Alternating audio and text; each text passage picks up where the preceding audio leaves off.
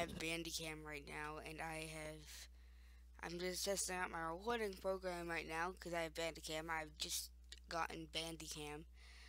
So as you can see, this is actually a pretty good recording program.